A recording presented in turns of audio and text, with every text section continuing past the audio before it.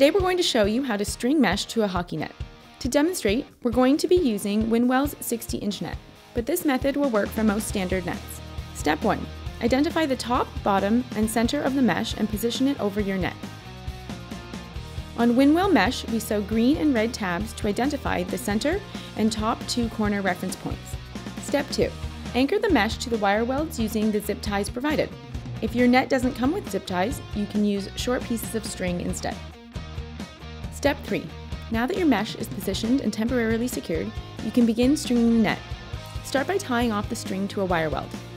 We recommend a spot behind the left or right posts so that the knots are not easily visible. Step 4. Lace the string through each wire weld and the mesh openings. It's best to loop through every wire weld to achieve the strongest connection and most attractive, clean look. You may need to add string as you go to lace the entire net. Step 5. Once the string is looped through all the wire welds, you can tie the string off and cut any excess.